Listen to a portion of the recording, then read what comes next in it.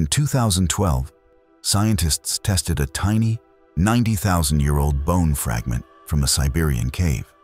The DNA results were considered a lab error, a statistical impossibility.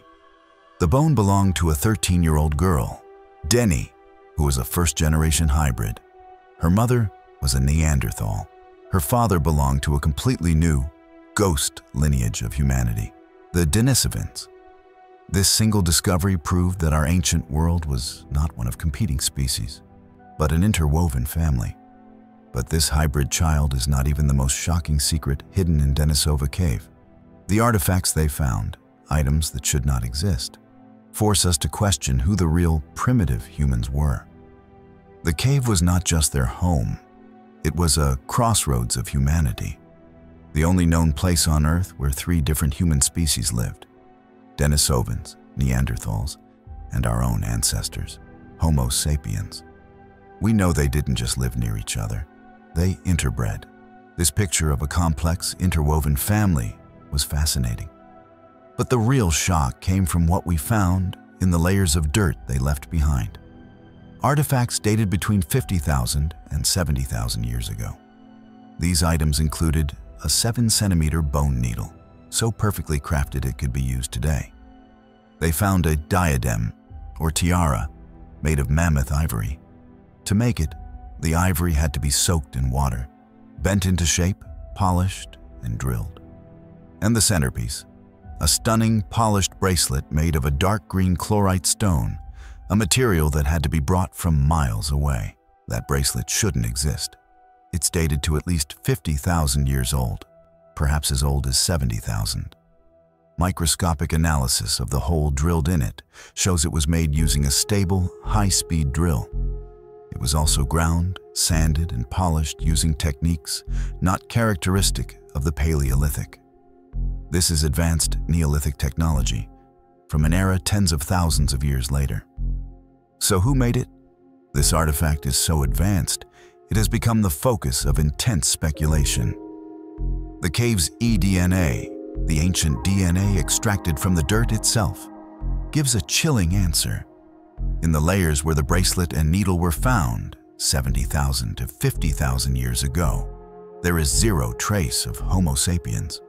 Various theories claim this is proof of an advanced, lost race, Atlanteans, and that scientists are hiding the truth. However, their logic is flawed. They assume Denisovans must have been primitive. Therefore, they conclude someone else made it.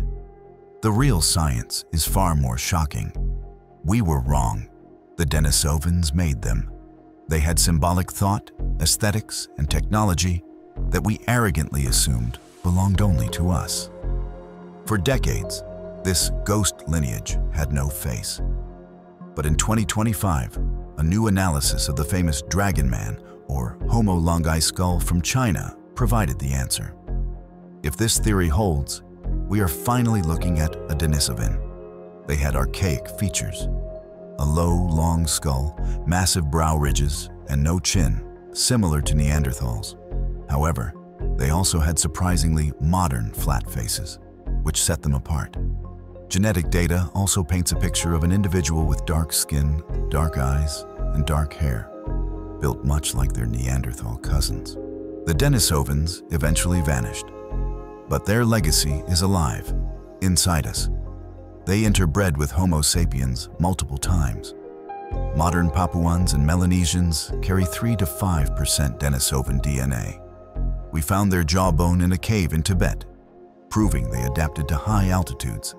Therefore, when modern humans arrived, they interbred, receiving a gift, the EPAS1 gene. This is the superathlete gene that allows modern Tibetans to survive in the low-oxygen air on the roof of the world. Their blood gave us the key to conquer the planet's most extreme environments. So, in the end, what was Denisova Cave? Was it just a shelter, or a critical crossroads where the human story was far more complex than we ever imagined?